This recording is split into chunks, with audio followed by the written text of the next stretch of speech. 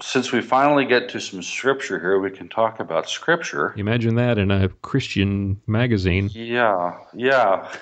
What? Scripture? Really?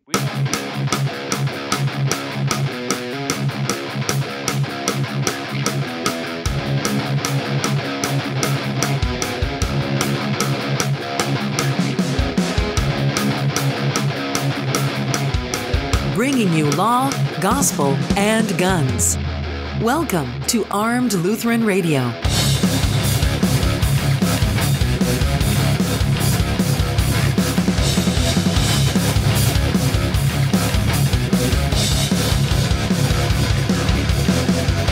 Welcome to Armed Lutheran Radio, a proud member of the Self-Defense Radio Network. This is a show about guns, hunting, competition, and the natural right of self-defense, and what God's Word says about the issues surrounding gun rights and gun ownership. I'm your host, Lloyd Bailey, the Armed Lutheran, and this is episode 81, brought to you by Cook's Holsters, American-made custom Kydex holsters with a lifetime warranty and a 100% satisfaction guarantee, cooksholsters.com. I got to tell you, I am really excited about today's show. Thank you so much for joining us again this week. I've got another church shooting club outing this weekend, and in celebration of National Shooting Sports Month, I'll be introducing all my friends at church to different types of competitive shooting. I've got some Steel Challenge stages, IDPA, GSSF, USPSA, I-Corps. I'm going to give the group a taste of lots of different kinds of action pistol sports, and that's going to be a lot of fun. I'll have more about that next week. What's got me excited, especially excited about today's show, is our special guest. I'm a big fan of the action spy thriller genre of books. I love the Jack Ryan series from Tom Clancy. I got hooked on Vince Flynn's Mitch Rapp series when I was on vacation in Florida some years ago. We had stopped on at a Walmart to grab some supplies, and I figured I'd pick up something fun to read while I was sitting on the beach, and got hooked on Vince Flynn. And recently it's been the Scott Harvath series of books from Brad Thor. And then a couple of months ago, I stumbled upon Ray Keating's works on Amazon.com. The main character, Stephen Grant, is a former Navy SEAL, a former CIA assassin, who leaves that life behind to go into the ministry. And he becomes an LCMS Lutheran pastor. But his old life collides with the new one, creating an exciting series of adventures for the pistol-packing pastor at St. Mary's Lutheran Church on Long Island. It's a great mix of theology, politics, intrigue, terrorism, gunplay. I think you'll love it. I love it. So sit back and relax. Enjoy the show. We get started next, right after this. You're listening to Armed Lutheran Radio on the Self-Defense Radio Network. A well-regulated militia being necessary to the security of a free state, the right of the people to keep and bear arms shall not be infringed.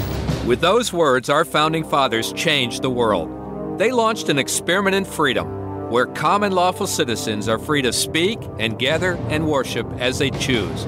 But first among those freedoms is the one freedom that makes the rest possible. For 130 years, we've worked to preserve freedom first. I'm Wayne LaPierre of the National Rifle Association.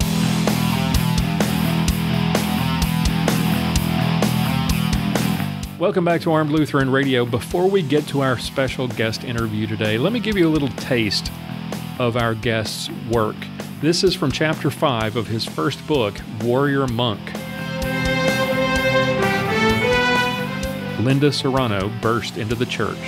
No one was standing inside the doors. The choir still sang. Apparently, they didn't hear the gunshot. Perfect, she whispered. She took one of the staircases to the choir loft, 2 steps at a time.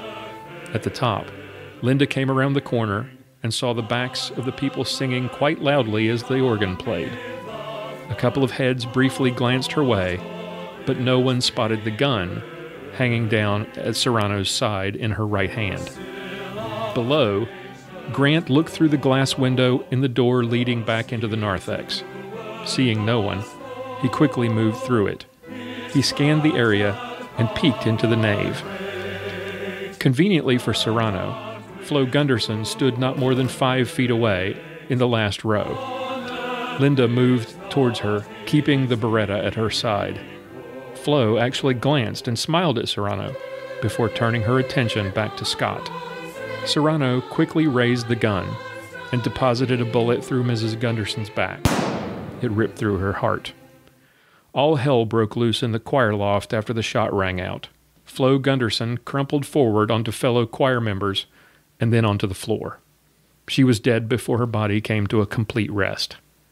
Half the group screamed, others dove for cover. A few stood immobilized. Amidst the chaos, Scott Larson tried to make his way to the shooter. The former high school sports star was not quick enough, though, as Serrano landed a slug just below his left shoulder and then a second into his back as his body turned. At the sound of the first shot, Grant turned and sped for the stairs. With the second and third, he paused briefly at the top. He looked around the corner and tried to assess the situation. Grant had to stop the woman who was shooting his parishioners.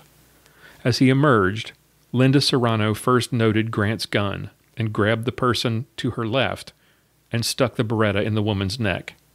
Then Serrano saw the collar. "You're the one I'm looking for, Pastor," she hissed. Grant counted 2 down and saw the shooter pointing a .22 caliber into the neck of Jennifer Breeze, longtime member of the congregation and wife of Congressman Ted Breeze. Of course, grabbed the congressman's wife. Grant could see panic bubbling up in Serrano. As cries and movement among the choir members distracted her, she screamed, "Get back! Get back! Get away! Nobody move!" She focused on Grant. "What's with the gun, Pastor?" Grant tried to sound soothing. "Let's take it easy. There's no reason for anyone else to get hurt. Why not put the gun down and we'll end all of this?" Serrano shot back. "Shut up! I'm getting the hell out of here." She started frantically looking for a way to get out, while ordering, "Drop the gun!" Grant ignored the demand. Meanwhile, Pam Carter started slowly crawling out from behind the organ toward her fiancé, who was sprawled on the tiled choir loft floor in a slowly expanding pool of blood. Linda Serrano shouted at her, "Get back where you were!" But Grant saw that Pam could not or would not heed the warnings. She was completely immersed in her need to get to her husband-to-be. While keeping his gun trained on the shooter, Grant said, "It's okay. Just let her go to him." Cries continued all around. "No, I said no," Serrano shouted. She took the gun away from Jennifer's neck in a move toward Pam. In that instant, Grant prayed silently, "God help me." He fired a single shot into the forehead of Linda Serrano, who fell back over the choir loft's low railing. If the bullet didn't kill her immediately, the point of one of the pews now protruding through her abdomen finished the job. Serrano's eyes were wide open, vacant and lifeless. The next line of the hymn came into Grant's head as he looked down from the choir loft. One little word can fell him. The incident was over in a few minutes, but a great deal was set in motion. Until that moment, Stephen Grant seemed to have existed in 2 completely separate universes. First was as a Navy SEAL, followed by time as an analyst, unofficially as an assassin with the CIA. After a break, the second was studying to become and then serving as a Lutheran pastor. In a matter of mere minutes, the 2 worlds merged in a flurry of bullets, blood, song, and prayer. Author Ray Keating joins me right here on Armed Lutheran Radio right after this.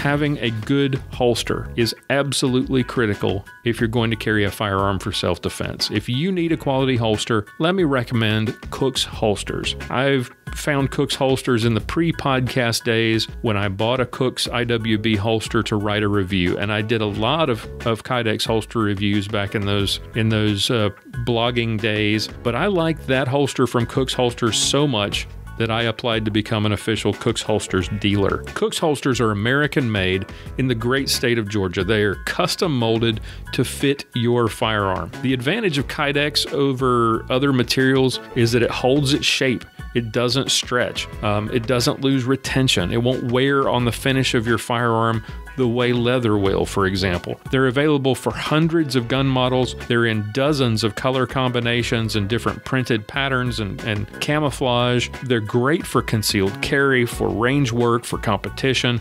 They come with a lifetime warranty against defects and a 100% satisfaction guarantee. Check them out today, www.cooksholsters.com, or visit the Armed Lutheran shop at armedlutheran.us/shop. Use the promo code ARMEDPODCAST to save 10% off of your order, and make sure you've got a quality holster and don't settle for anything less. Go to cooksholsters.com today.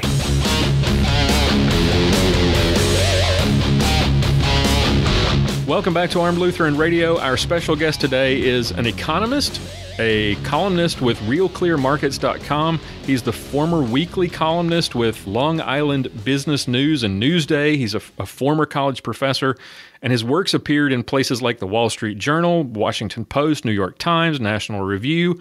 And you're probably wondering at this point what all this has to do with guns and God and Lutheranism. Well, it just so happens that our guest is also an author of 6 works of fiction, a series of action thrillers with a very unlikely hero, a Lutheran pastor named Stephen Grant. Ray Keating, welcome to Armed Lutheran Radio. Thanks very much, Lloyd. How are you? I'm doing well. Thank you so much for being here. First, I just got to tell you, I'm a big fan of this genre of books. I'm a fan of Clancy and Vince Flynn's Mitch Rapp series, and of course Brad Thor. And the Pastor Stephen Grant series, I really think ranks among those in among my favorite books. But how did you get the idea to start writing a series of action thrillers?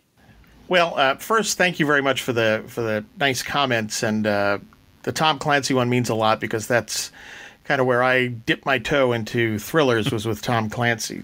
So that's very nice of you to say.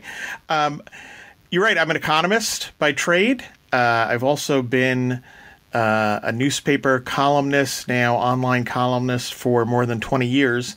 And I think every newspaper columnist believes they have a book in them, and I've done policy books, and, my first 3 books all had by the numbers in the title. So I promised my wife that someday I would write a book that actually had words in it. And, how this all came about was a person I work with, I've worked with her for many years, mentioned to me one day that just in passing, we're having a conversation, and she said, there's a new priest at my parish, and he used to be with the CIA. So I was like, well, that's really neat. So I kind of filed that away.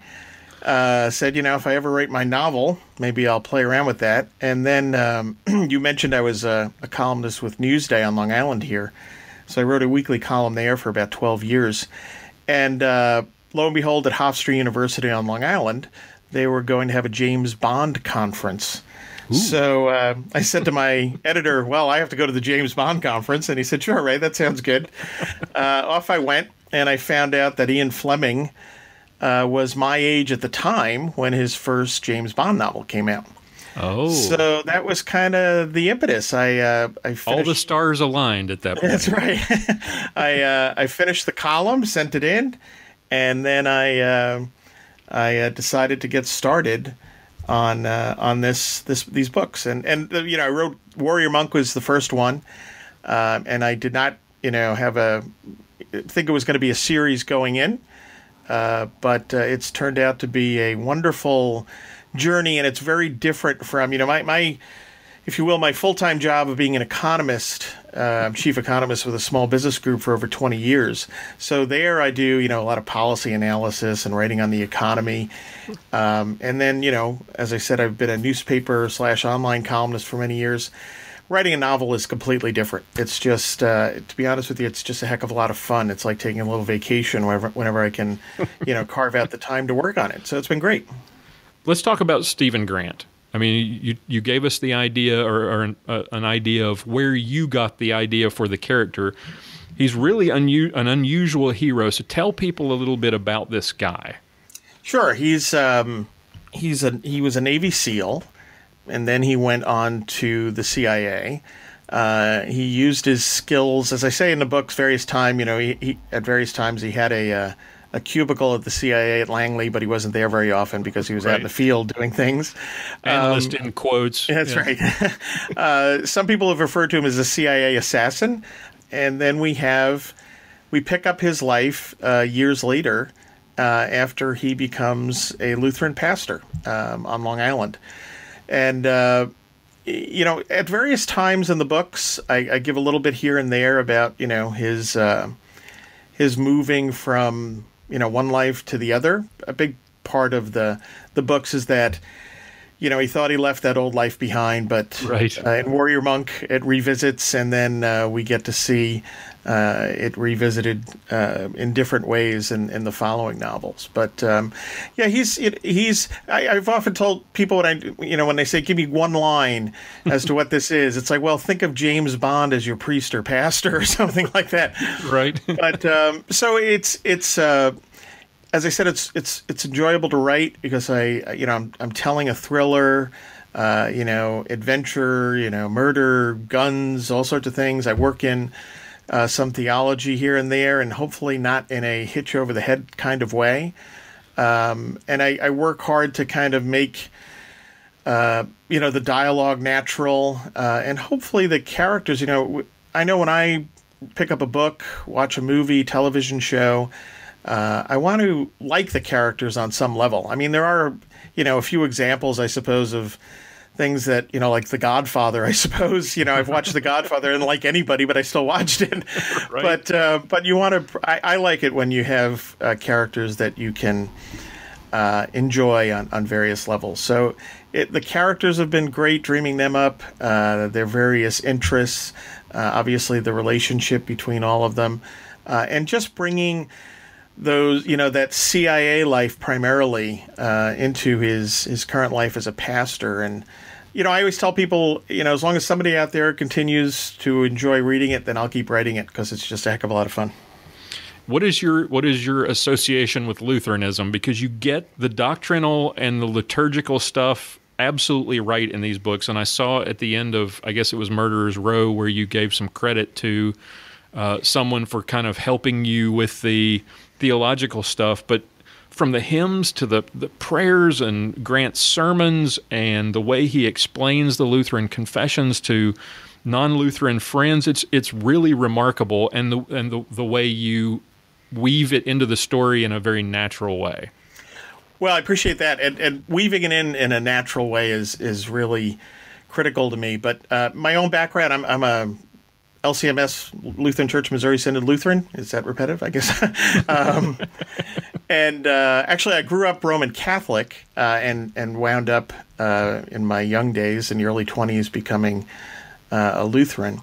And I've been very fortunate on that front to have some wonderful pastors that have just, helped guide me along the way, teach me, and so on.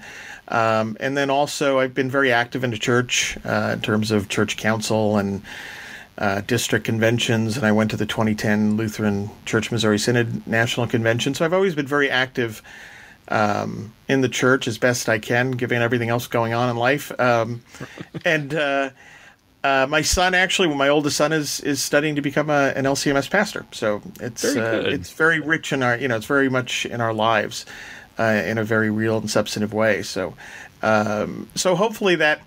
The key with that, sometimes when you get into the Christian fiction genre, sometimes the theology, quite frankly, sometimes gets a little dicey at times. But also, I find there's and not with all of them, there are some wonderful writers, but there tends to be, some wooden characters, stilted dialogue, and I try to not make that mistake. I mean, not to say that I, don't slip into all sorts of problems, and obviously you do the best you can, but I try to be cognizant of those issues.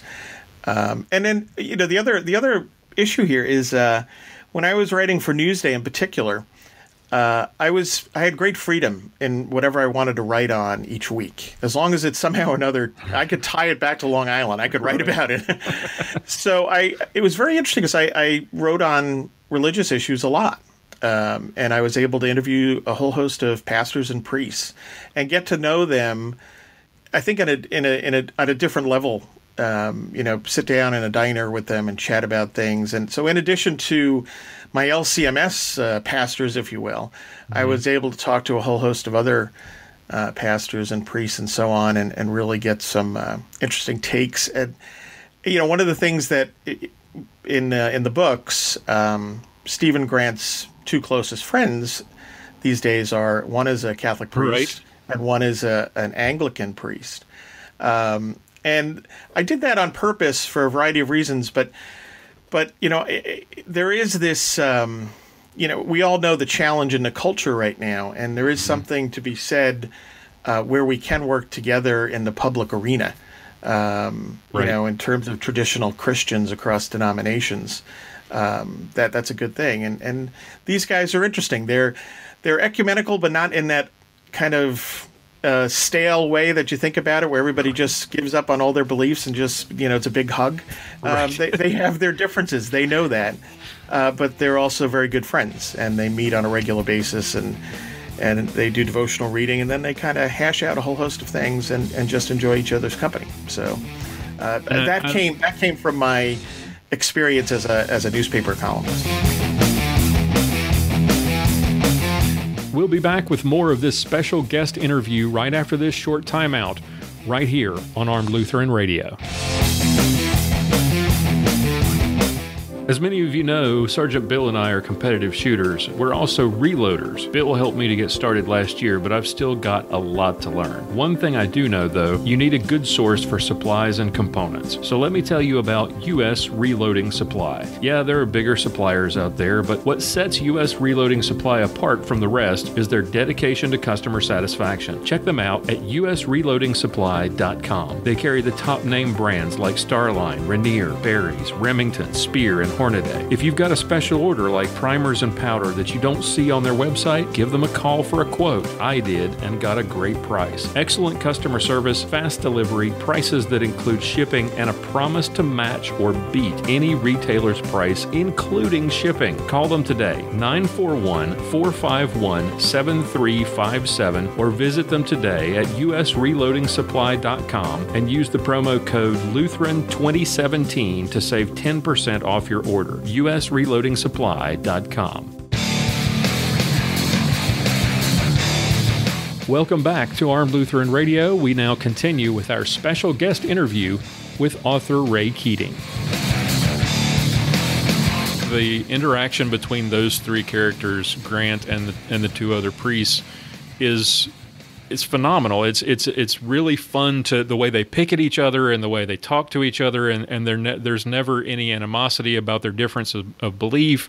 It's tremendous, and it feels so natural. These three friends sitting down talking, or getting together for dinner, or having a barbecue, or sitting down, like you said, at a diner and going through devotions and eating breakfast. Grant is the pastor of an LCMS church, St. Mary's Lutheran Church in Manorville. Does St. Mary's exist? Do these fictional places have a basis in some place that you've been, or some real place? Yes, and again, I think the St. Mary's, I've had questions about people, what's the name of the St. Mary's Lutheran Church, and some people are very outraged by it, and other people are like, So there actually, I believe, are one or two St. Mary's Lutheran churches in America. But I kind of did that it was kind of like that little part of me, my personality, where it's like, certain Lutherans just don't know what to do with Mary, so let's make it St. Mary's Lutheran Church. So that's kind of that little side of my personality, I guess. But in terms of, for example, the Anglican Church, Father Tom Stone, he moved his church out of, and I don't want listeners to get the idea that this is what this is all about. This is kind of the stuff that I work in to tell you who these people are and hopefully make them interesting and so on. But he moved his church out of the Episcopal Church, his parish, for a whole host of reasons in terms of where the Episcopal Church went and went into the Anglican Church in North America. Now, I actually met a couple of Anglican priests that did that in the New York area. And quite frankly, in New York, that's pretty rare. Right. Putting New York in perspective on the grand, scheme of philosophy and outlook. But there have been a couple, and I met them, actually 3 of them. And so that kind of gave me, a little background in terms of doing that. So it's a lot of this is, like any writer, I think, you pick and choose, your experiences, and then other stuff is just, fun to make up. But yeah, I think those characters come out of that experience that I had, as I said, with writing that newspaper column and being fortunate enough to write on Christian/religious issues on a regular basis. So, and each of your books has not only a tense and exciting plot, as you would expect from an action thriller with lots of twists and action and violence and sex and betrayal and all the stuff that makes these novels great, but you also build around broader cultural themes that the church and society are dealing with today. One of the reviews on the cover of your book says, these stories could be ripped from today's headlines. You're talking about greed and mega churches and government spending and eminent domain, religious freedom, and all these things, and lots of course, lots of the bad guys are happen to be liberals. Really? And, yeah. I compared your books to Thor and Flynn and Clancy, but unlike those authors, you're making conservative arguments and you're making cultural observations that they typically don't do, talking about real issues, in some cases central to the plot, in others sort of tangential. Right. But you do it in such a way that it feels perfectly natural. You learn something, and you don't, for example, one of the things that I found really fascinating was this. I want to talk about this character in a minute. Is Pastor Grant's wife, but you have these situations where, for example, she's an economist. She goes and she speaks before Congress, and there's an interview that she does on the radio in Long Island, and there are other places like the sermons, for example, that Pastor Grant gives, where instead of just saying, and he gave a stirring homily, you actually spell it out. You actually provide those prayers and those sermons and the interviews, and they're filled with facts, and they're filled with excellent lessons about Lutheran theology, about Christianity, about life, that a lot of those other authors don't give you that kind of context. You get to know these characters and know who they are and how they tick, and you start to care about them in a way that you don't do with the characters in these other thrillers. Well, again, I appreciate that, and I hope that is what I'm trying to do. And I'm trying to. It's you always have to be careful with when you're writing a book like this. What's your. I want to tell hopefully a fun story, an interesting story. I want to bring some characters, as I said, to the table that people will care about or be interested in. You can hate the bad guys, certainly. And then say some things along the way. And that's what you're talking about. And it's, you always have to be careful. How far do you go? How do you say it? So it's always that challenge to how are you going to do it without, hitting people over the head with a 2x4. So right. that's the thing. And, there was one, I think it was on Goodreads. Somebody wrote a review, and I just love it because it was a guy that clearly does not align with any of the views put forth by Stephen Grant or his friends. And he wrote, "I should hate this, but I love it, and I keep reading it." So I was like, "That's wonderful." That to me was one of the best reviews I ever got. So that was right. That was fun to read something like that.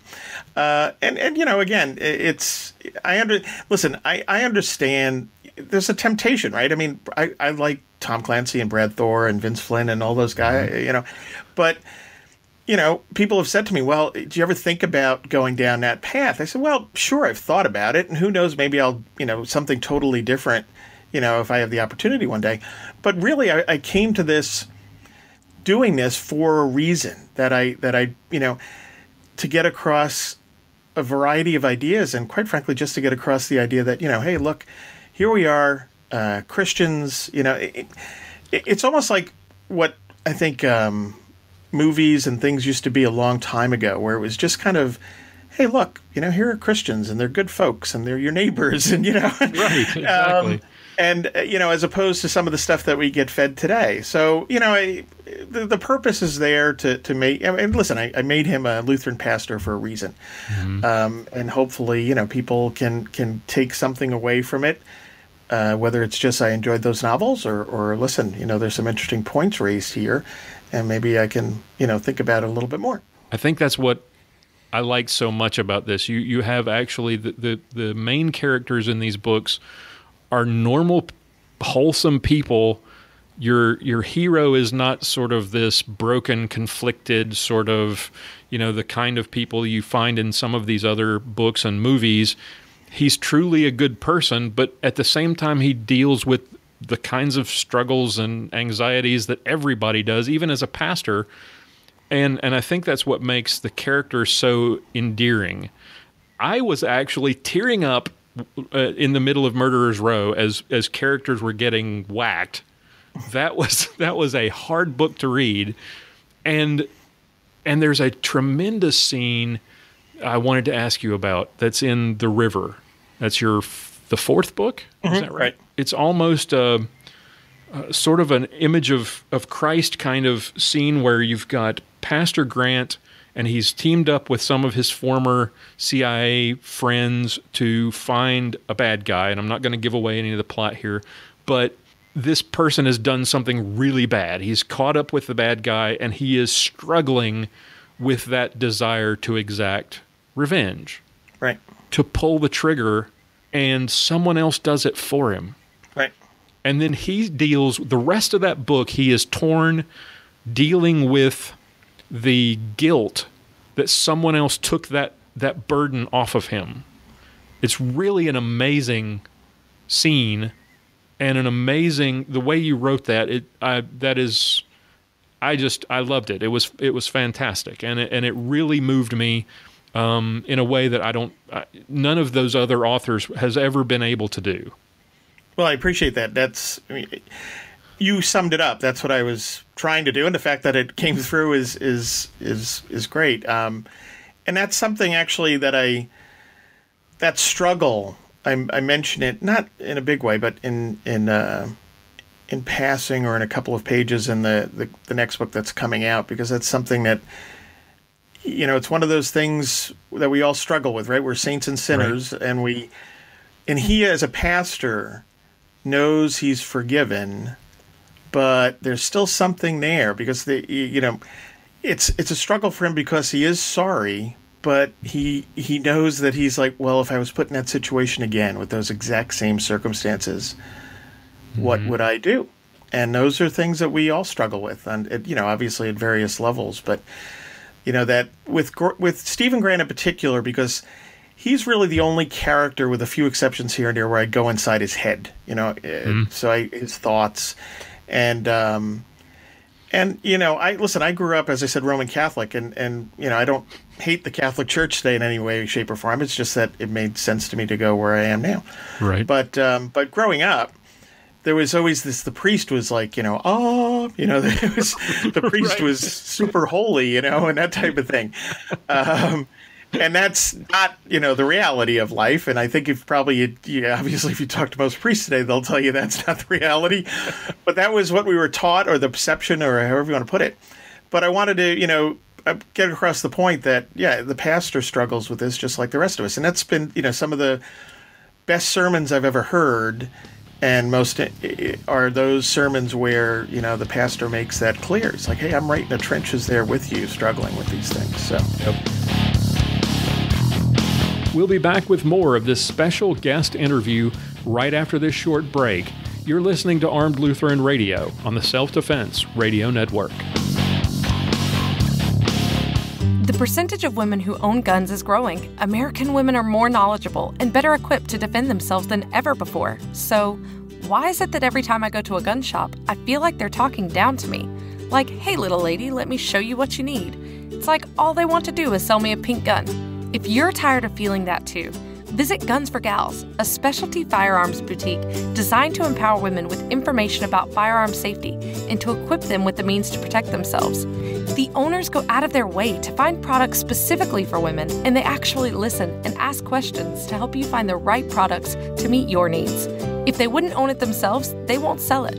Guns for Gals is located at 2035 Central Circle, Suite 108 in McKinney, Texas. Open Monday 1 to 6 and Tuesday through Thursday 11 to 7.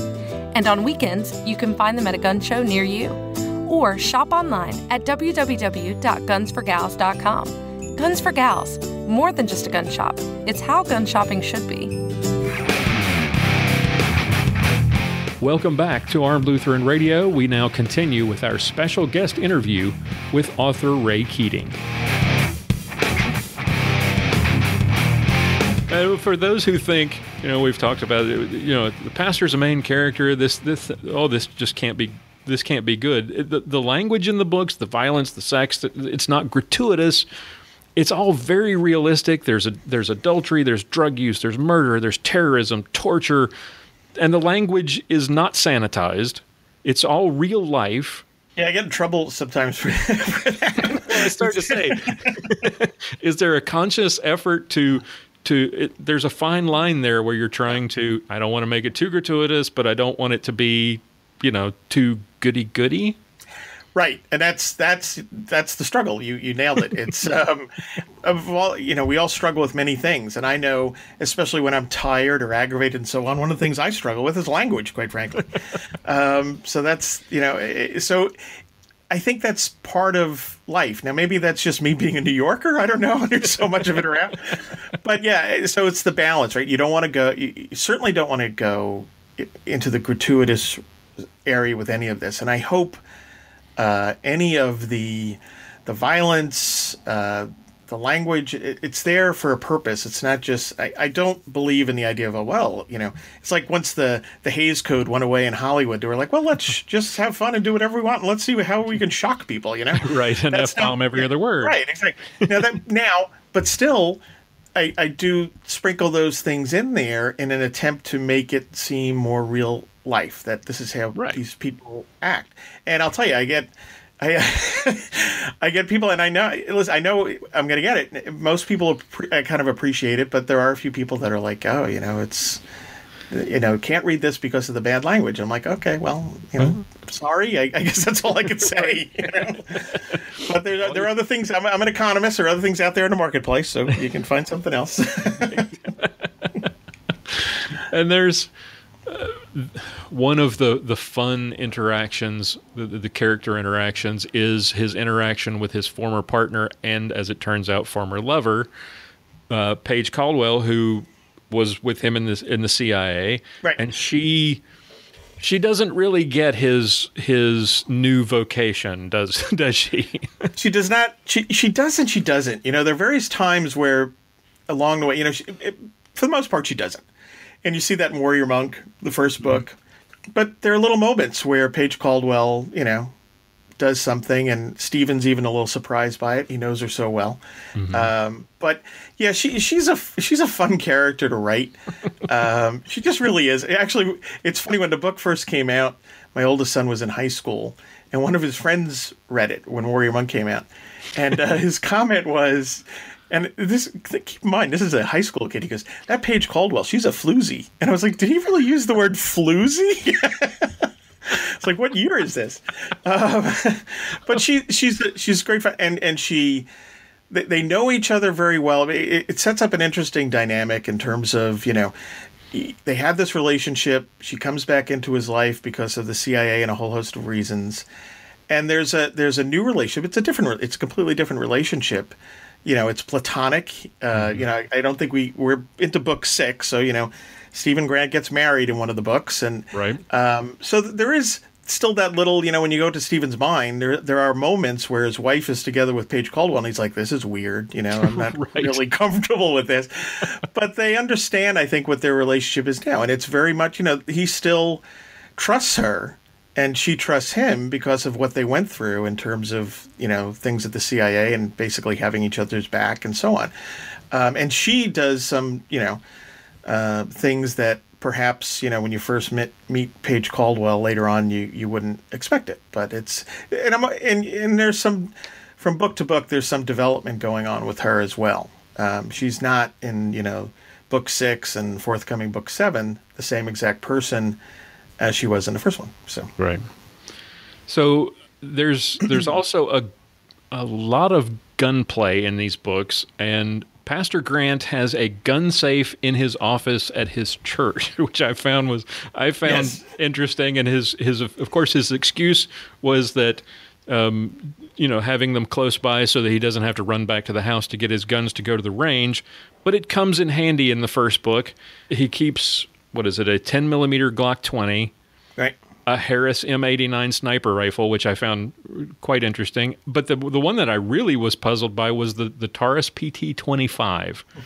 That one surprised me. It's a deep cover gun, obviously. It's very small. Right. Why Taurus as opposed to the Beretta versions? Oh my goodness. Well, see, this has been a learning process for me. This is the research area. First off, I'll give you a little background. I mean, I have, I'm an NRA member. Mm-hmm. Okay. I've written on the Second Amendment many, many times over the years. In fact, going back many years, I did a project with the NRA and did some writing for them. So that's me in terms of my views. But I've only had, and it's been more recent that it's kind of come back in, but very actually limited hands-on experience, if you will, with guns. Right. When I was very young, my father was an armored car guard. He was an armored car driver. That's what he did. Oh. So during summers, during college, I would do that. That was, so it's kind of funny. I'm a free market economist, and every once in a while I'll tell people I was a card-carrying member of the Teamsters, and they're just like, what are you doing? But so I had a little gun training there. Mm-hmm. And then really when my oldest son got into Boy Scouts and just kind of doing archery and some of just the air guns and things like that, just got me, I was like, this target sport stuff is fascinating. I mean, I'm a golfer as well. That's what when I have time, that's what I love to do the most. Mm-hmm. So, but all of that kind of came together. And then once I'm thinking about this and, playing around with the idea of James Bond as your pastor, well, then obviously you've got to get your act together, Keating, and at least do some research here. So that's what I did, and not just the guns, but also Black Hawk helicopters and so on. I just, I guess as a writer and a newspaper person, that type of research fascinates me. Mm-hmm. So, I decided on the Glock for Stephen and actually for the rest of his former CIA close people. Mm-hmm.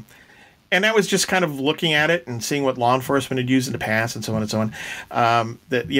You mentioned the Taurus PT-25 and, undercover gun. And I was like, well, you know what? That would make sense in terms of his background and what he did before. So went with that. And, he is a marksman in terms of being a sniper and so on. So those are all things that, it was just me doing research and coming up with. And what's been great, I started to mention earlier, as people read these books, I hear from, just very interesting individuals. A lot, not on the guns exactly. I mean, on the gun front, I get a lot of advice and Right. input, but also just people. The most interesting has been, and the idea that there are people out there that took the path that Stephen Grant took. I got an email once when Warrior Monk first came out, and all it said was, "I am Stephen Grant." So I was like, well, that's interesting. So I said, what does that mean? So I struck up this email conversation with this pastor who was with the CIA. And he left the CIA to become a pastor. He told me about his exit interview. And he asked them on the way out, I guess this is pretty strange for somebody to leave the CIA to become a pastor. And the person's response was interesting. He said, well, it certainly doesn't happen every day, but it's not completely unusual, because when we hire people in the first place, we want them to have a certain moral anchor. I don't know if that was the phrase that they used, but that they can, Right. rely upon when put in various situations and so on. So I thought that was kind of cool. And then there was a pastor that sent me an email and noted that his father was in the OSS, the CIA precursor in World War II, then went on to the CIA, and then, in the mid-50s became a pastor. So I've talked to former Army Rangers, FBI, law enforcement. It's really been fascinating to see how many people have kind of gone this path. So it's not completely unusual, I guess.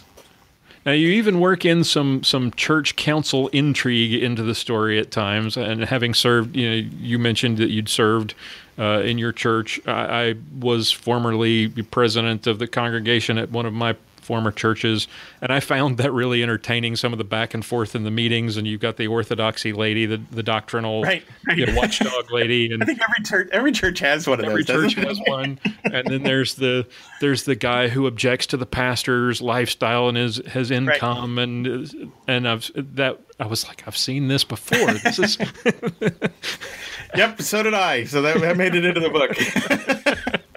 And it's people are people, and it's just kind of fascinating to see that. But I have discovered over the years that there are every once in a while that's like somebody fills a slot. You know what I mean? It's like that slot has to be filled by somebody, and that person's going to do it.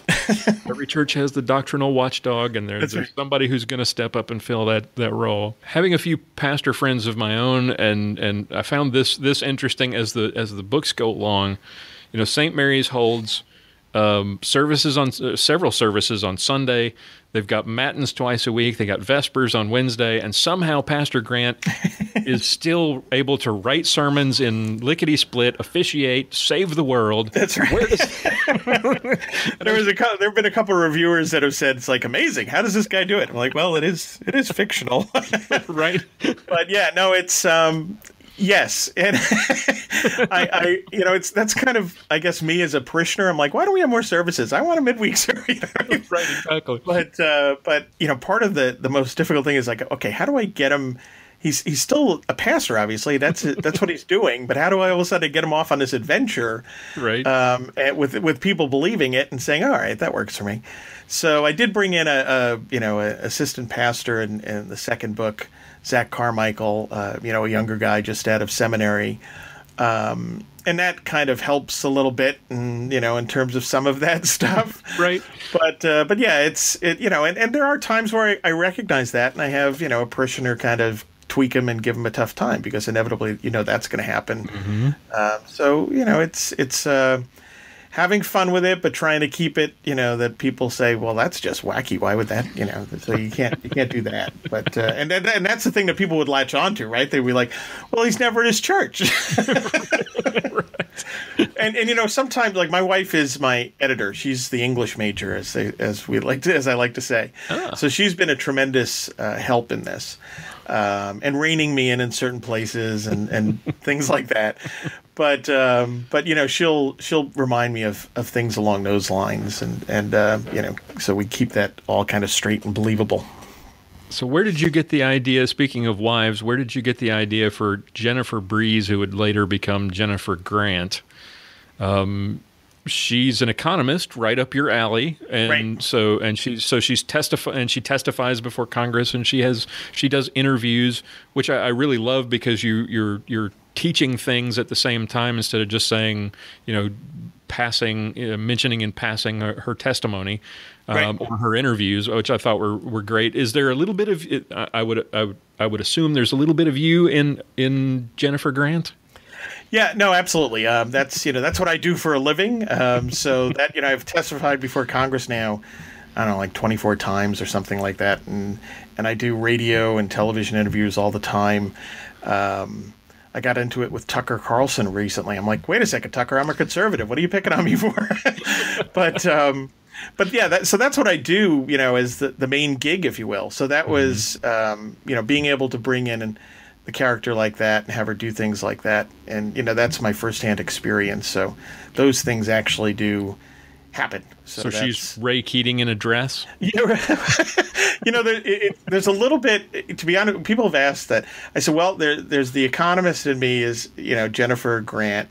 I said, there's certain parts of Stephen Grant that definitely are me, not the, fit guy doing all the action stuff. And then there's Tom Stone, who's the father, Father Tom Stone, who's the Anglican priest, who's his thing is, he's a very traditional Christian, traditional Anglican. But when he's off duty, I always point out that if the temperature's over 60 degrees, he has shorts and a Hawaiian shirt on. And he's got a very good sense of humor and so on. And that's part me, and my wife tries to make me not wear Hawaiian shirts. But that's so, there's a mix there in terms of, where I kind of wind up, little slivers of me throughout the book. I love that character, and I love his interactions with the Catholic priest, and they're picking at each other back and forth over meals or at the golf course. Right, and right. So Father McDermott, right? Yep. Yeah, and they seem to be opposites. And I make that point, because Tom Stone is very easygoing, quick laugh, and then, Father McDermott's kind of more, he comes across, especially initially, very kind of stern and by the book and so on. But and they do that. Their personalities, you think they clash, but they don't. This is just, kind of a guy thing, if you will. That was one of, it's funny, I mentioned my wife's the main editor. I had to convince her of some of those things. As much as she's been married to me for almost 30 years and we have 2 boys, I still had to convince her, no, this is how guys actually talk. It's okay. This is perfectly normal. Right. This is what we do when women aren't around. If we're not making fun of each other, we don't like each other. Right. Exactly. Yep. Yeah. Now, you've got lots of positive reviews of the books, but naturally there are some, shall we say, liberal Lutherans who don't think a whole lot of Pastor Stephen Grant's adventures or his positions on certain issues. Particularly, I ran across this review from, I think it was Luther Seminary, which is the ELCA, of course, and he's complaining that it sounds like it could have been written by the NRA, and Yeah, I know the review you're talking about, and it's quite a lengthy review. I mean, that guy put a lot of time into that. It's like, my goodness. And there's actually one paragraph in that review where I know he didn't mean it this way, but it's like, I'm going to pull that paragraph out someday and use it, because quite frankly, that paragraph is just marvelous. He does this description, and I know he doesn't mean it in a way, but he writes it in kind of a somewhat amusing way, where if you just read that paragraph, you'd think oh, well, I'm going to pick up those books. Exactly. Well, there was this, and I actually pulled out one of his quotes because I wanted to get your thoughts on this, because it sounds like something that Pastor Bennett and I would go and just tear to pieces in our Clinging to God and Guns segment. But he says, what are we to make of the hero, Pastor Stephen Grant, the author's image of the perfect pastor? First of all, he's a firm believer in the lex talionis, and I didn't look that up, and it's Latin for something, law of something. Bad guys should get what they deserve 10 times over, and we good guys get to mete it out no matter what Jesus says about retaliation. And that just... Yeah, it's, listen, I always tell people... when we have a discussion at church or something, not me telling people, but what I kind of bring up is, Jesus will forgive us for anything. If we go to him and say, and it's mind blowing actually when you think about it. When you really start to think about that, you're like, oh my goodness, anything. But yes, but it doesn't wipe out the consequences on this earth. It doesn't mean that everything, then the consequences of your actions here and now just go away. Mm-hmm. So if you confess your sins, which is wonderful, and if you do it in prison when you're in a triple life sentence, that doesn't mean your triple life sentence gets to go away. So just the eternal one. Right, exactly. That's exactly right. And and the Lord gave government the power of the sword, right? And that's so you can't but that's kind of classic, kind of Yeah. What I would expect, but there was so it is what it is. But I still love the one paragraph where someday I'm going to pull it out and just slap it on something. It'll probably drive him crazy. Yep. So what, as a Lutheran, as an LCMS Lutheran, give us kind of your view on gun rights and how they fit into a Christian worldview. I mean, we've talked about this on the podcast quite a bit, but how does that? What is your view on this, and your thoughts on gun rights from a Christian perspective? Sure. Well, I don't know if I've actually ever been asked the question that way before, but awesome. The bottom line is, anything, a gun. There's that old joke where it's like, you hear this a lot lately. Well, gun violence took, right. people died as a result of gun violence. Like, and the old joke is like the gun got up and, did all these horrible things without any humans attached. So, a gun is a tool, right? Mm-hmm. And it could be used for hunting and for sport, and it could be used to protect your family and your friends and so on, and it can be used for evil. So that's how I come at it. It's that's number one. After that, and to understand, I think, it's critical, and I think Lutherans get it on human nature better than most other people and most other Christians, right? I agree. The sinful nature of sinful aspects of human nature. So that means, quite frankly, you would be irresponsible in a sense that, if you put yourself in danger and not have some sort of protection. Mm-hmm. So you have to just understand human nature for what it is. And, this world is not perfect. It's fallen. So the idea that people choose to arm themselves for self-defense and they are law-abiding individuals, why should that be a problem for anybody, quite frankly? Right. And I don't think in any way, shape, or form that contradicts Scripture in terms of what I've been taught. There's the point about, Jesus didn't tell the centurion, right, to stop being a soldier and so on. So, it's to me, it's really a stretch but it's, people are doing it, right. To say that somehow or another a Christian can't support or shouldn't support the Second Amendment. I think it's a naive view of, it's not only a naive view of human nature, but it's just dead wrong if you understand Holy Scripture and what, who we are, saints and sinners, and why we need Jesus in the end, right? Exactly. So. Yep. So what is next for Pastor Stephen Grant? Now, we talked a little bit earlier about Lionheart's coming out. When is the book coming out, and can you give us kind of a little brief flavor of what the story is about in Lionheart's? Sure. It's barring, and I keep, in life I always have to put the, barring anything blowing up in my face with this stuff. It should be out this month. Now, I can't tell you exactly when. Fantastic. But it should be out this month. And the idea is that, I put on the back of the book, it's war and terrorism on American soil. There are new tactics that we really haven't seen before, but that line up with the history of, if you want to say, Islamic radicalism. Right. And things are, I don't want to, this is very much we've seen in the Middle East Islamic attacks on Christians. Mm-hmm. And it's been horrible and horrifying. And I kind of take that and say, okay, what happens? I mean, we've had our attacks here, obviously, but what happens if you have a concerted effort along those lines in this country?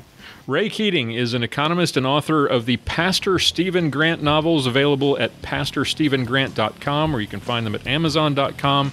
I'll have links to all of them in the show notes. Ray, thank you so much for coming on the show. I really enjoy it. Oh, Lloyd, this has been great fun. I appreciate it.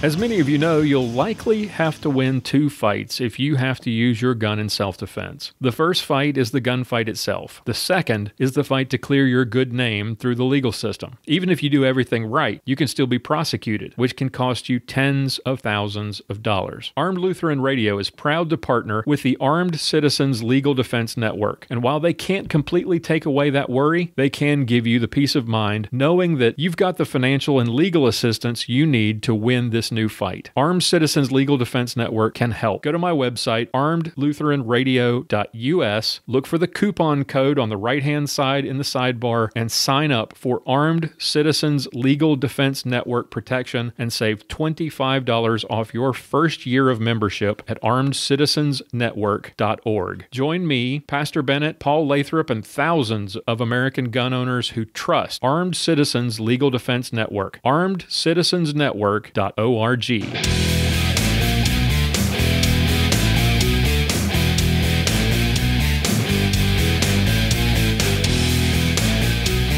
time for this week's self-defense tip from Aaron Israel of Fundamental Defense. Hey folks, this is Aaron Israel with Fundamental Defense here with your personal defense tip of the week.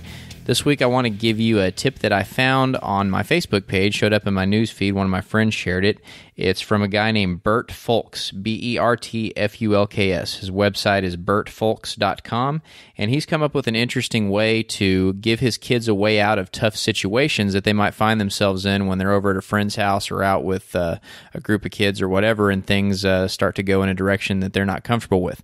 And that could be drugs, alcohol, sex-related, who knows what the situation is, but a situation where kids want to get out of it but don't really have a way out.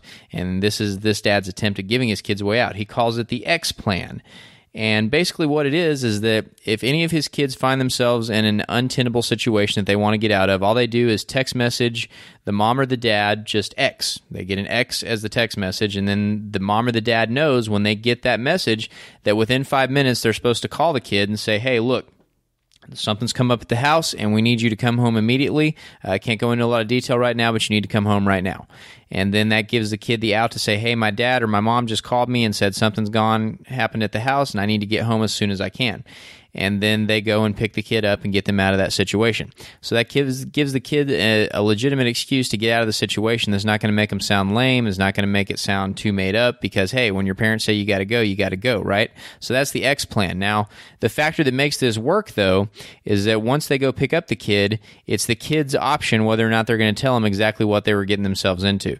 Now, that might sound like a dishonesty thing to you. Maybe you think it encourages your kids to lie, but I actually think it's a great idea because you want that kid to talk about it on their own terms. You don't want them to think that, hey, if I use the X plan, I'm going to get chewed out when mom or dad comes to get me and they're going to give me a lecture about how I shouldn't be around drugs or alcohol and I need to pick better friends or whatever.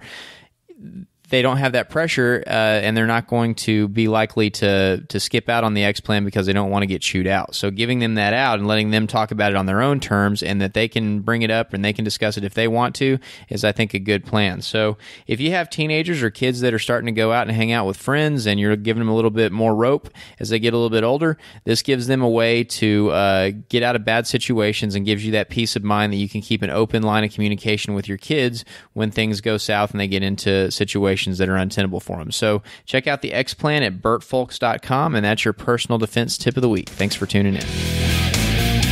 Aaron Israel is a personal defense network contributor and owner of Fundamental Defense. You can find out more and sign up for any of Aaron's classes at fundamentaldefense.com.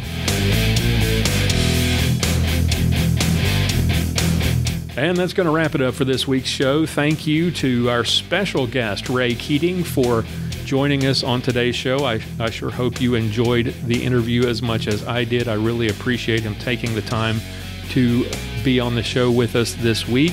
Thank you also to our contributors, Aaron Israel, Mia Anstine, who is traveling and should be back with us next week. Pastor John Bennett will also be back with us next week for another episode of Clinging to God and Guns. And, of course, Sergeant Bill Silvia. He's on vacation this weekend with his family. We'll look forward to a tip from him next week as well. And thank you all for listening, downloading, and subscribing. I hope you'll join us again next week. Until then, keep shooting, keep praying. We'll talk to you next time.